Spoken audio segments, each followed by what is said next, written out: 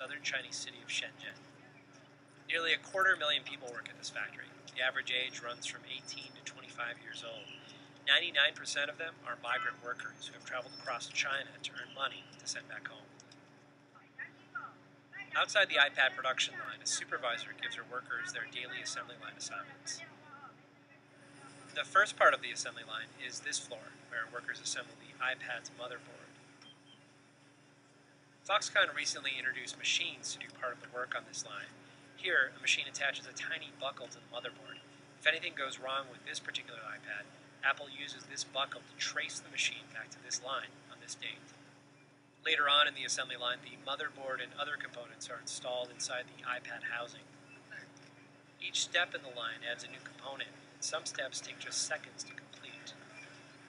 Like this step, where a machine is used to press the iPad battery into the housing.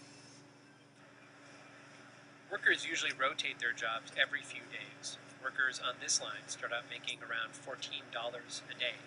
After a couple of years, their salary doubles. After workers install the LED touchscreen display, the iPad is nearly complete.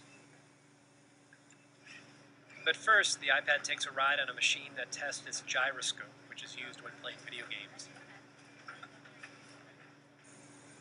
A few more screen tests, and the iPad is boxed up and sent to addresses throughout the developed world.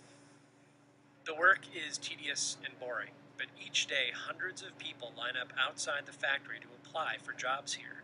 On this day, 500 applicants, many of them tired from traveling days from their home village, arrive with the hopes of working here. The supply is continuous. One reason is that, compared to other Chinese factories, Foxconn is considered by workers to be one of the best.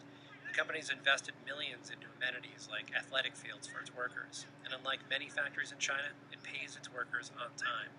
Still, more workers these days are leaving Shenzhen to return home to work. Foxconn has picked up on this trend.